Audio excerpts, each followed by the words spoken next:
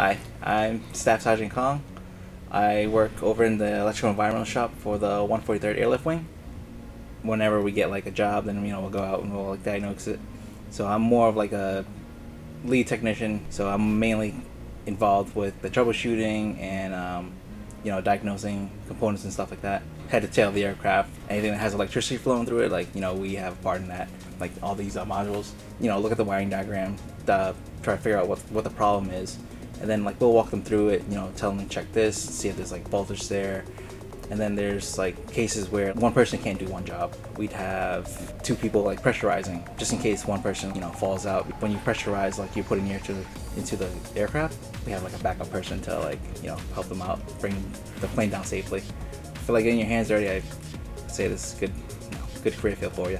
So over at General Dynamics, I work as a ship fitter. So my job there mainly consists of fabrication and building. From the military, I've learned quite a bit of leadership skills.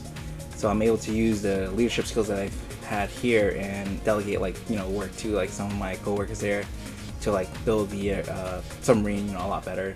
Growing up here in America, definitely a lot of opportunities. But what I like about being Cambodian is the food is amazing. It's second to none. So the language is called Khmer, Khmer. I do speak it fluently, mainly to communicate with my parents. Some of the Asian hate crimes that are going on nowadays, I'm just confused because I don't know why people are racist against us or what's going on. Sắc sa bay mai pa nyum kapag na taka kay prophet nyum gay ay din sa. And what does that mean? I said, hello, mom, dad. I'm over at work right now, just thinking of something to say.